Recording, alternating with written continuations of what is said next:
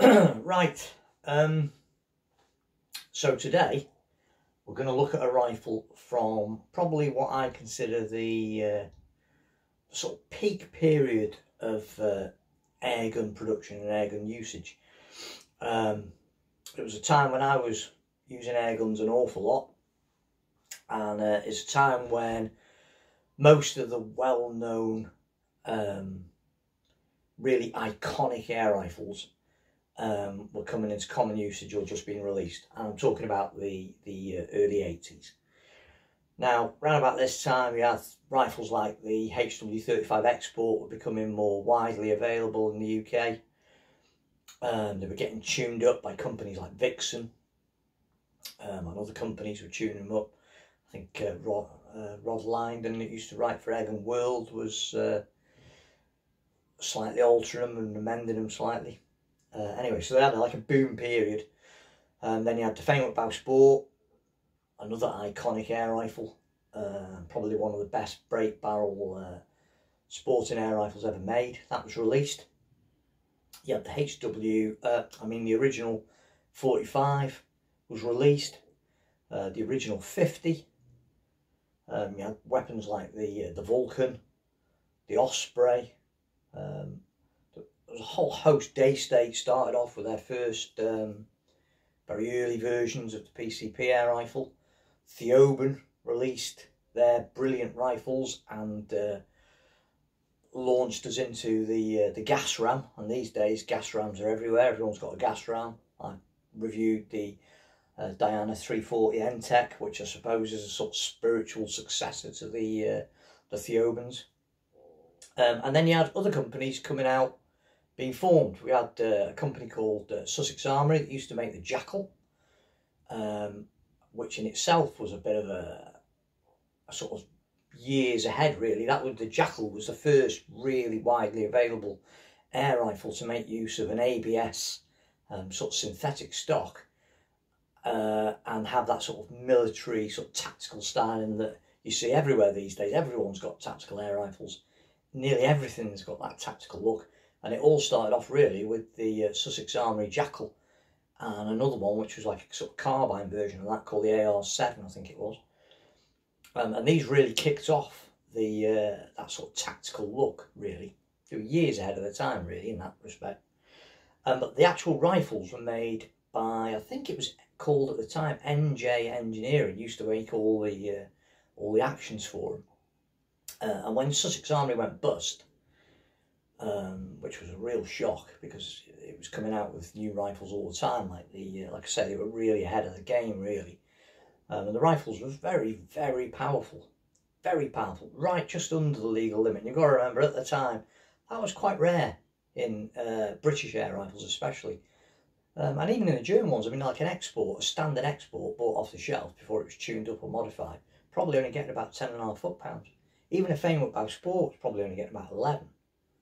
You know, it wasn't till the Vulcan sort of appeared and the original 45 that those power levels went up. Well, the early Jackals were very powerful. I mean, they resonated and shot like a bag of potatoes because of the hollow plastic stocks. But they did do wood versions with a wood stock that was much, much better. But those rifles were made by a company called NJ Engineering.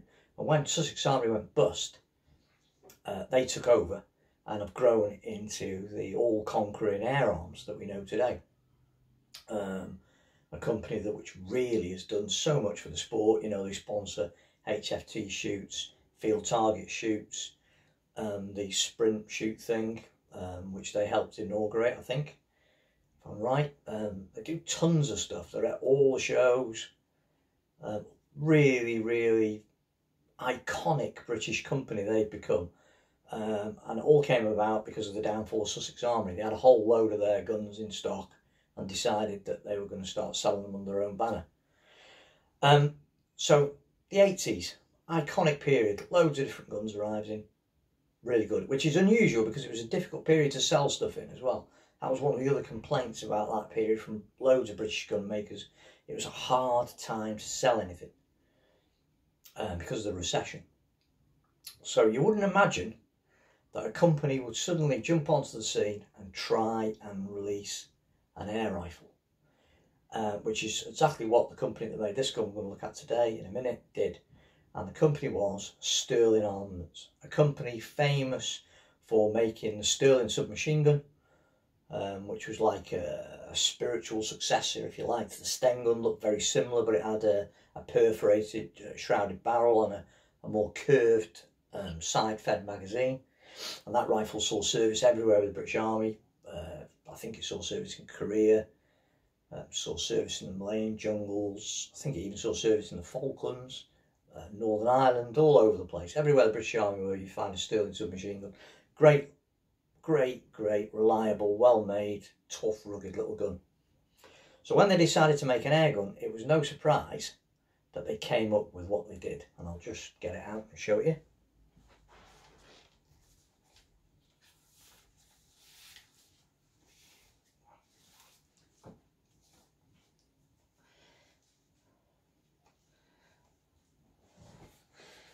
And they came up with this. And this is a Sterling HR81.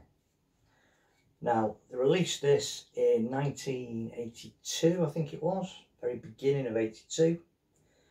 And Sterling made, I suppose they made sort of 3 variants of this, really. And they made this as it stands. This is an early one. This is serial number 1038. So this is quite an early one in the run. They made this, then they fitted it out with a more elaborate walnut stock that had a more contoured pistol grip, a palm swell, a rollover Monte Carlo cheek piece, and actually ran a bit longer. It ran almost to here, so it ran a bit, hid most of this part of the mechanism. And that they call HR81 DL Deluxe. And then later on, the following year, followed by the feedback from people who were using these guns, they introduced an updated version, which they call HR83. Like I say, this is an early version. This is the first one that came out, the HR81, the original version. They only made air rifles till 1984, and then production ceased. And it wasn't long after that that the company effectively went bust and was sold off. So it had a very limited production span. Eventually the design was purchased by Benjamin in the United States in about 1988, I think it was. And for a very limited time they made some in America. But to be honest, the finish wasn't as good as the British rifles.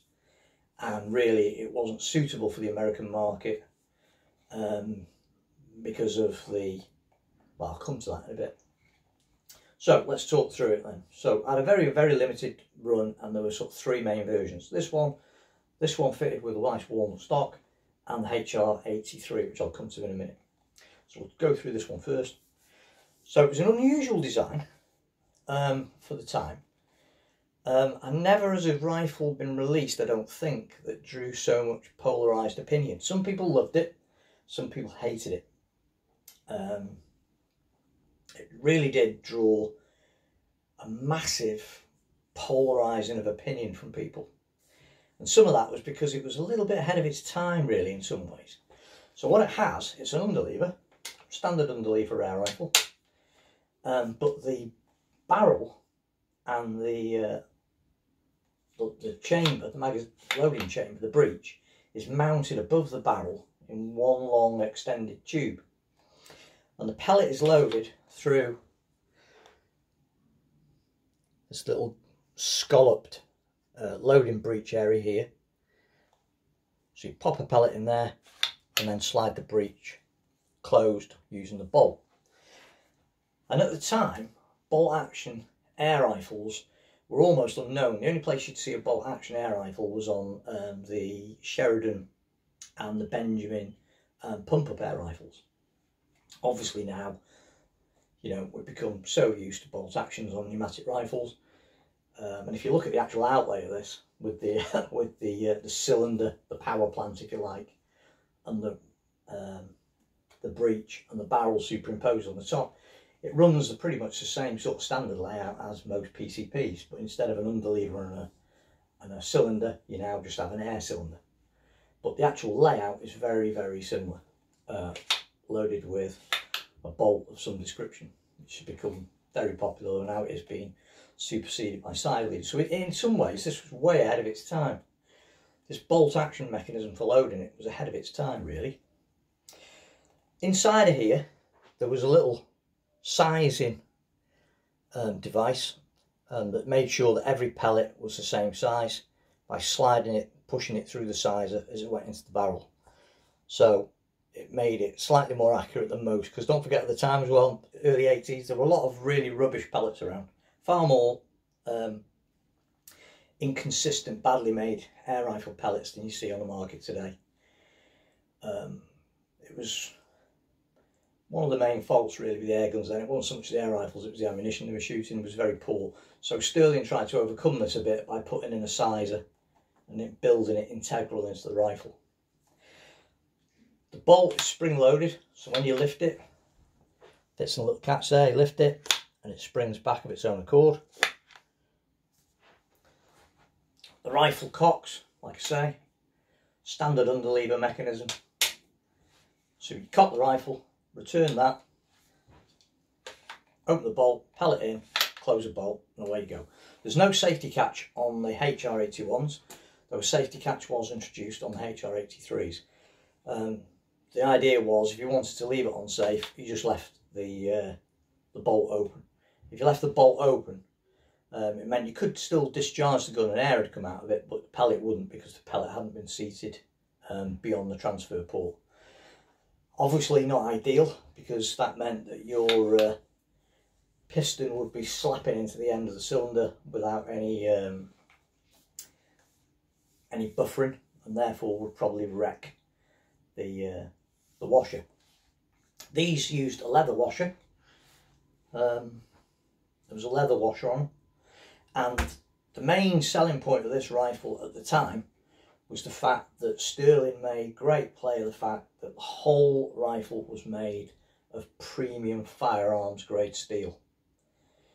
And in many ways it was a throwback to even an earlier time of like the 50s and 60s and the Webley Mark III. When you look at the engineering standards on this thing, everything isn't just metal, everything is steel.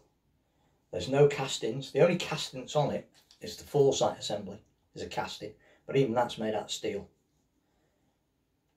Everything else, machined steel. There's no pressings. The underlever is one solid piece of steel. Breech block assembly, all steel. The end caps, well, you can see there, but the end caps are such a good fitting. It's totally seamless. Breech block, all steel. Sights, all steel. Everything was steel on it. There was no alloy components, and the only casting was that. So it was built like guns from the 50s and 60s, really, rather than a rifle from the 80s. This gave it a considerable heft, and it also made it very expensive because it was made out of such premium materials. The wood to metal fit is superb, and on the original guns the bluing and polishing of the final metalwork was absolutely superlative.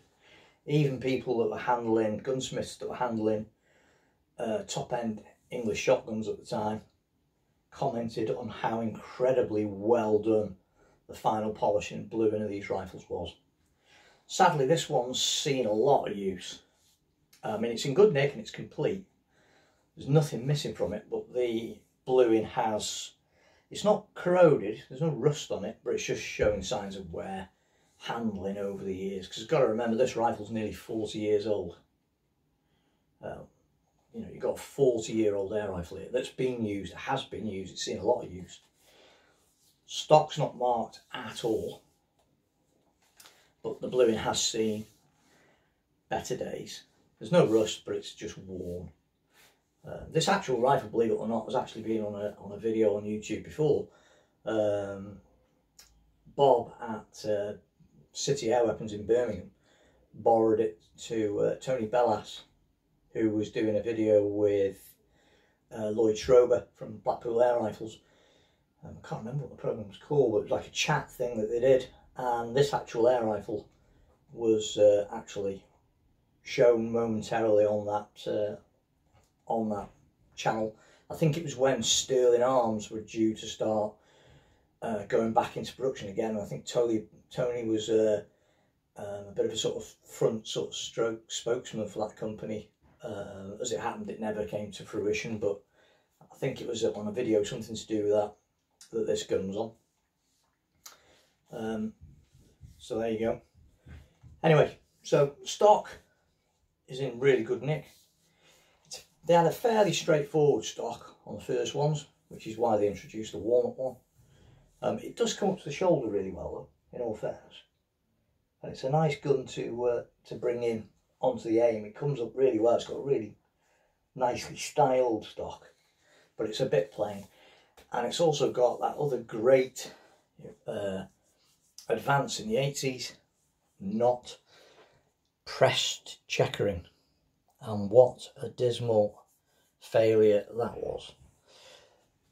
Obviously in the 80s they were looking at ways, gun companies world over were looking at ways of cutting back on the costs. Hand cut checkering, very expensive. So they came up with the idea of actually pressing the checkering into the rifle. It wasn't just Sterling. BSA did it on the Mercury S, Air Sport S had it, the original Model 50 and the later one, the 50 TO1, had press checkering, and there were loads of other guns that had press checkering, and it was rubbish. It doesn't matter who did it, right the way across the board, it was rubbish. You cannot effectively press checkering into a rifle. Cosmetically, it gave it a bit of a lift, but as regards function, they were all the same. Press checkering was a dead end.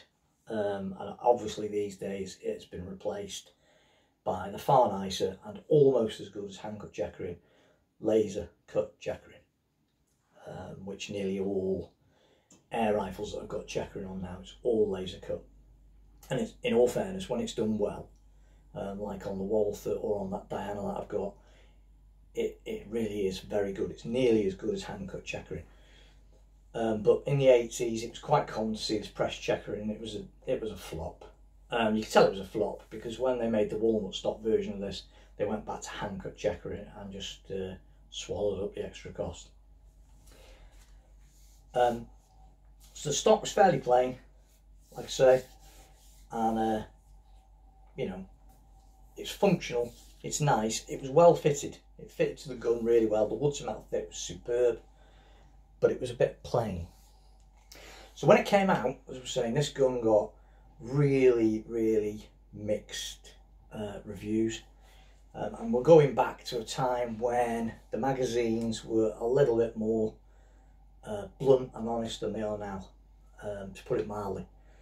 And I mean, they really were. You know, when Jeff Boxall, I think it was, and Rod Langton and several other people were writing for Airgun World, they really were quite blunt in their reviews. This particular rifle, when it was reviewed by Jeff Boxall, quite complimentary about the way it was built. Everyone was complimentary about the way it was built because really there was not a lot you could knock. You know, it's made out of military grade, top quality stainless steel. You know, the steels in it are brilliant. There's no plastics and nothing like that, so there's nothing to knock there. But what he didn't like was the trigger, because the trigger on the HR81 was a single stage trigger. Now at the time, all the German guns that they were competing against had two-stage triggers. You've got the Feinwerk Bow, the originals, which obviously is Diana nowadays, and before then as well, but after the war they changed to original. Anyway, they had two-stage triggers. But a lot of British guns still stuck to single-stage triggers. BSA did, some of the Webleys did, and when the Sterling came out, everyone thought it would be an ideal opportunity that they were going to put a two-stage trigger on it, and they didn't. The first one had a single-stage trigger. The HR83 had a two-stage trigger, but this one had a single-stage trigger. Now I happen to think that it's a very, very good single stage trigger.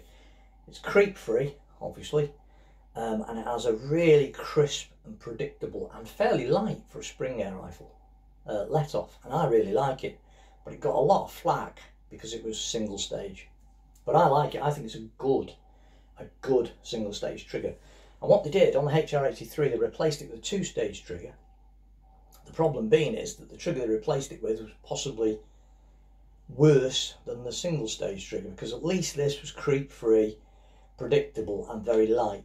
The trigger they replaced it with was mushy, a bit unpredictable and not very nice at all. It was 2-stage, but it was not a very nice trigger at all. Nowhere near as good, I don't think, as the original triggers, single stage though they were. You get used to a single stage trigger. It's a fault, people see it as a fault of the Edgun Leshy, which also has a single stage trigger. And I must admit, I own one of them rifles, and I think I found nothing wrong with that trigger at all. It was great, it was predictable, it was light, and it was very good. And this is the same. Single stage, yes, but predictable and light, crisp, it is. The other thing it got slagged off for was being a tall and ungainly rifle. Because what you've got to remember is, at the time, most people were shooting break barrels, where the cylinder and barrel were all in line, and it was a fairly narrow profile. And this has, because it's got a superimposed barrel, got a higher profile. But again, this is something that these days we're all used to. All PCPs have got this higher profile, and some of the bullpups have got an even higher profile, because then you've got a scope rail that's stuck on up here and your scope's up here. You know, some of them you've got rifles that are sort of 7 inches from the top of your scope to the bottom of the gun, 7 inches deep. So when they called it ungainly, they would probably have died of a heart attack if they'd seen what we shoot these days. And then the other criticism that was levelled at it was that you couldn't put a sling. They're obsessed with sling swivels in them days as well. You couldn't put a sling swivel on the bottom because the barrel latch was held in with a little detent sort of ball bearing type thing. So you couldn't fit a sling swivel on the front. So what they did on the HR83, they put a latch mechanism on the foresight assembly that locked the latch, the underlever, in place, so you could fit a sling. All well and good. The only trouble is the latch mechanism they fitted on them was so stiff that half the time you find yourself fighting with the bloody thing to get them undone. I had an early version of the 83 for a short while that I borrowed off a friend of mine that was shooting it, and he broke his arm and I borrowed it for a bit, and it was bloody awful. It was so stiff to try and get it undone. It was terrible. And the other thing that they did on the 83 as well, and something that is that you see sometimes on these, is the foresight assembly is fixed. It's one solid steel casting. And what they did, because people were complaining that it would get in the way of the telescopic sight, even though it doesn't really, because of the focusing issues, because it's so close to the sight it's almost out of focus. But so what they did, they made it so you could slide the foresight off. On the HR81s you couldn't, and what you tend to find on some of these that you find second hand is someone's bought one, fitted a scope on it and decided they're always going to use a scope, and what they've done is they took a hacksaw and sawed the end off, sawed the foresight off. That's quite a common thing you see on them. You see them up for sale and they've got telescopic sight on. And the reason is they took this foresight bits away, off, and then hacksawed through that. And that's a common thing that you will come across when you're looking for a second-hand HR81, that you will see that some of them have had the foresight sawn through. And the other thing they did on HR83 is they fitted a safety catch inside the trigger guard. And again, I don't know, considering that the HR83 was supposed to be an improvement on the HR81, the safety catch they fitted was really stiff, in a pretty awkward place, and very loud to operate. And the other thing with it was held in place with a pin, so if you took the stock off, it was quite common for the safety catch to fall apart. So really, to be honest with you, the HR83 was probably, rather than an improvement on the HR81, it was actually probably a retrograde step. It was actually a worse rifle. The latch was stiff and horrible. The trigger was two-stage, yes, but awful. The safety catch was stiff, noisy, and fell apart if you took the stock off. And the only plus point to it was that it was fitted with a nice walnut stock with a hand cut checkering on the pistol grip on the forehand, and the stock was very, very, very nice. But personally, I think they should have just stuck with the DL version of this. So this basic rifle with that walnut stock, because the HR83 was not, I don't think, an advance in any way. And as I was saying, them days in the magazines, they were bluntly honest. And whilst they praised the build quality, the accuracy and the power, because this gun was bob on the 12 foot-pound limit, a lot of reviewers didn't like that single stage trigger, and they were very blunt in them days. You know, there was no messing about. There was no like you get now where they say, oh, it's perhaps not the best trigger. Then they were, you know, the trigger was, it was saying things like the trigger was rubbish, or the trigger was a big disappointment. And the little latch they couldn't undo now, whereas now they might say it was a little bit stiff. Then they said that it was stiff, couldn't undo it, and it was awful, not of a good design fault problem on the HR83. The difference in the reviews in them days was unbelievable. They were so blunt and honest in their reviews. You don't see a bad review of a rifle now. Then, any little fault, bang, they were on it straight away. Made you fully aware of it, told you the truth as it was. It was a whole different world in the magazines in them days. I think now they're so reliant on their advertising and getting everything for free. So if, for instance, Daystate's giving you or sending you a new air rifle to test, if you slag it off and say it's rubbish or something's really wrong with it, next time they release a new air rifle, you ain't going to get it. So everyone's really nice about everything. And it runs to some YouTube channels as well, where they're not buying stuff, they're getting given it to test. So they get it for free to test it, and they're not going to slate it off, because if they do, next time they release a new rifle, you ain't going to get it. So there you go, HR81. And I'll show you what I mean about the way that the world's changed in its entirety as well for air gunnings, and especially the mags. These things were pushed like Billy-O with adverts saying about the quality of the steels and everything was the main pushing point on these. But others back in the day, and this is quite amusing now, especially in this day and age, used quite a lot of quite blatant sexism in advertising to try and push stuff. And I'll just show you one of the typical adverts from Airgun World when this rifle came out. And this will make you laugh, because remember, we're going back to the 80s, 82, and you certainly wouldn't see that these days. But look at that for an advert. Now it's been reversed around because I've got my camera on the front focus, but it says, if I told you had a beautiful Diana, would you hold it against me? Now can you imagine that, you know, a really attractive woman fondling an air rifle being used as advertising today? I think not.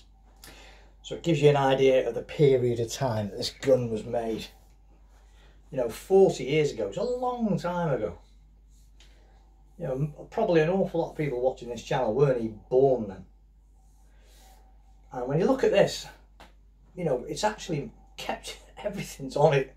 It still functions. It's low powered now because they have the leather washer in these. And obviously over time, this particular one's never had the mainspring changed, and it's never had the washer changed. So this is only doing about 10 foot-pounds. But, you know, it's kept so well. Apart from the wearing on the bluing, everything functions exactly as it did when it was new. Everything. It's solid, you know, it's just a solid gun. And that was one of the problems with it as well, of course. It was like the Webley Mark III. They were so solid and so well made that there's still lots of them around. You know, Webley Mark III's the same. That gun's from 1967. And there's tons of those still in, because they were so well made that they just don't fall apart. They just don't. They lose a bit. They lose their power. The washers dry up and the mainsprings fade away, but they just don't. They don't ever die. And this is the same. It's so well made that they just don't break. Nothing goes wrong with them because everything's really well made. You know, the casted rifles with aluminium castings on, plastic breaks down over time. Aluminium alloys fracture and crack over time. Solid machine gun steel just doesn't. And one of the unusual things with this, it didn't have much of an export market, because 12 foot-pounds really, or just over possibly, was about the most it could manage, because it had a rather elaborate transfer port that ran from the cylinder up to where the pellet is. It was a very sort of multi-directional transfer port, which didn't aid the power output, which was why it never became very popular in America, even when Benjamin made it. So really, you could say that it was a UK gun, pretty much designed for the UK market. It was made to shoot at 12 foot-pounds, it was made to shoot accurate, it was made to last a long time in the tradition of British gun making. And it's a bit ugly, yes it is. This bit here makes it a bit ugly and the stock's a bit boring. But I love this gun. I think it's a bit of an icon. It's an underplayed, iconic rifle from a great British company with a great history that sadly no longer exists. You know, I mean, if you look at what happened to Webley, like my Mark III, is probably one of my it's one of my favourite rifles. It really is. I've had it donkey's years. It's a great rifle from an iconic company that now really is just a name stuck on guns made in Turkey, really. Not that there's anything wrong with them, they still make nice rifles, but they're not proper Webleys. They're Turkish rifles. Simple as that. You know, and fair dues to companies like BSA, still made here in Britain. Alright, they're owned by, I think they're part of the Gammo concern now, but they still make the rifles here. In fact, they make Gammos here, which is a proper turnaround, because you've got a foreign buyer's rifles being made in Britain, in the BSA factory. And then you've got Air Arms, which rose up from Sussex Armory and has now become one of the most dominant players in the field, making beautiful rifles. And then you've got Daystate, which kicked off in the 80s with their first version of Huntsman. Look at them. Doing well, selling all over the place, and they've gone the other way. Their guns now mainly are designed for the American market, really. They've gone designing stuff that's capable of massively high powers with all sorts of adjustment capabilities, but all geared really towards the American market. And fair dues to them, you know, they're doing well. So there you go. So Sterling HR81 and a little bit of a history lesson. Sorry about that, but there you go. Look at that. It is, even now, I still think that's a lovely looking gun. Really is. Thanks for watching.